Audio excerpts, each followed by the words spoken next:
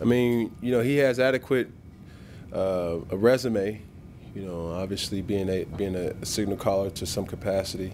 So, I mean, this is the NFL. It's a production-based league, and I know he wouldn't have this opportunity if he did not know what he was doing. So, am I excited for the opportunity? Yes. Am I also disappointed about the opportunity that, obviously, Joe, who was here prior to? Absolutely. Because do I think I had something to do with it? The competitor in me, absolutely, yes. Because the truth of the matter is you don't lose your job because of success. But where I'm at now is doing what I can control to make sure that I have a job too.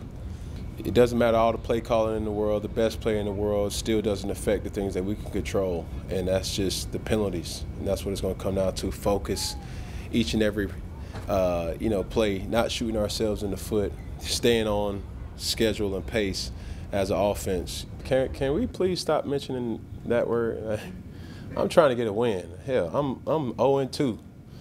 All right, I'll be lying to somebody to be like talking about playoff football, bro. The important thing for me, bro, is, and no disrespect to your question, it's just like, yeah, we know what the grand scheme of things is, but the reality is, like, I'm 0-2. Like the feel good story of Cam coming back, like, and I said this then, and I'm gonna say it now. This ain't no Cinderella. Like, I'm here to win football games, but as someone once told me, playing a divisional game, it counts for 2.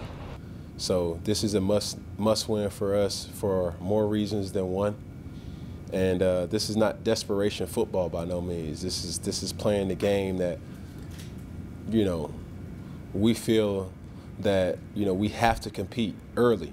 We have to strike early because it's more or less about respect than anything else. And I think you got a lot of competitors in that locker room that's ready to rock and roll on Sunday.